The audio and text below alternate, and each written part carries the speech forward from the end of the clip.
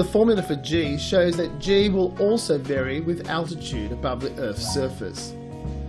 By using a value of r equaling to the radius of the Earth plus the altitude, the following values can be easily calculated. It is clear that the effect of the Earth's gravitational field is felt quite some distance out into space. The formula used is g equals capital G multiplied by the mass of the Earth divided by the radius plus altitude all squared. Note that as the altitude increases, the value of g decreases, dropping to 0 only when the altitude has an infinite value.